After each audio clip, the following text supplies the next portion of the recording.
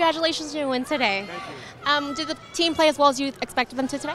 We played much better today, you know, for the course of the game than we did the last 2 games. We didn't manage to get behind by 20 points, so that's good. What do you credit for the win tonight? Yeah, we were very well. We did a very good job defensively. You know, I felt like our effort and our intelligence on the defensive end of the floor is what carried us through.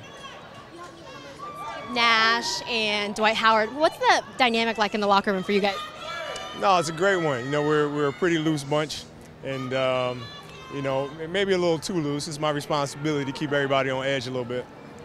How do you keep it going in the next game? Obviously, you guys are in an upswing. How do you keep that momentum going? Just gotta stay focused. You know, make sure we take care of our bodies and that we're physically ready to perform, and also just you know, understand what our opponent likes to do and coming to the games very well prepared. Yeah, going inside tonight's an important event that you're here for as well.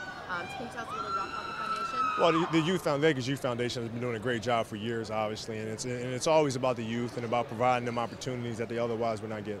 You're going to be doing a little gambling in there today? A little bit. Did you ever have a foundation like this where you can come and meet your favorite basketball player? No, I didn't. I wish I did. You know, I admired them from afar. Thank you. Thank you.